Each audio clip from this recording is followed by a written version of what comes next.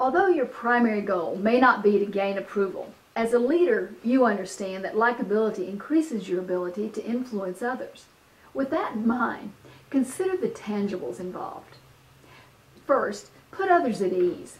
Your stock rises as the anxiety of those around you declines.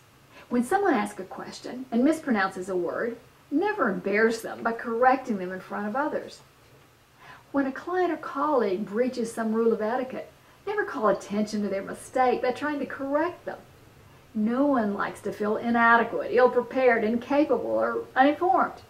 Whatever you can do to lessen someone's discomfort or help them feel accepted, smart, capable, will increase their perception of your own leadership and wisdom. And then be authentic. Most people will not have opportunity to follow you home and see how you act away from the job. They'll see only the on-stage demeanor. So primarily, they spot pretentious people, particularly pretentious presenters, three ways: an affected tone, overly formal, complex language, or choreographed movements and gestures. So be authentic, speak in a natural tone with simple words, and leave choreography for the dance class. And then find something in common. We like people who are like us. Give people a chance to know you personally. That may mean revealing a favorite vacation spot, or your favorite sports team, or talking about a life lesson learned, or just simply mentioning the struggle that you've had with organizing your email in your inbox. People identify with your humanity and your struggles more than with your successes. And then don't be a prima donna. I was serving on a committee for my organization not too long ago, and I had occasion to work the green room for the event. Others in the room were hustling around trying to find a Coke with caffeine, not the sugar-free, caffeine-free kind that seemed to be, at the moment, the only variety they had stocked in the refrigerator. The host of the event frantically came into the room and says, "I need to go to the supermarket ASAP and grab one for Ken." Someone else said to her, "You don't have time. He'll be coming off stage in 10 minutes. Someone else on the committee says, "He has to have one. He'll go berserk unless he has one waiting." The host grabbed her keys and dashed out the door.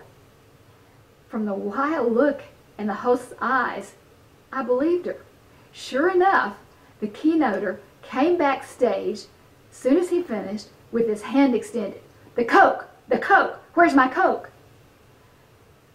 When he learned that the host wasn't standing there with his Coke in hand, he dashed off from the backstage, leaving the visitors who had come there to meet him standing there, waiting. They were waiting for his autograph.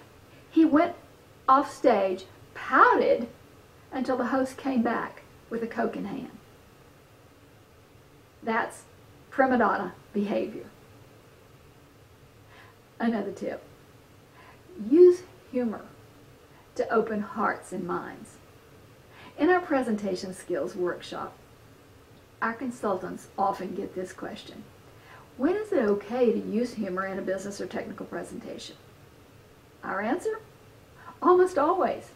Humor, whether in a presentation or a conversation, doesn't necessarily mean a joke or a one-liner. Having a sense of humor simply means the ability to use or to see life in a lighthearted way. Those who see everything as a matter of life and death, they tend to wear a permanent frown. They make others around them ill at ease. Your willingness and the ability to lighten up can be invaluable in positioning yourself as confident and comfortable in unscripted situations. Whether leading a project or leading a team of coworkers or just needing quick credibility with an audience, put the likability factor to work for you, not against you. In the comments section below, add other ideas for increasing the likability factor as a leader.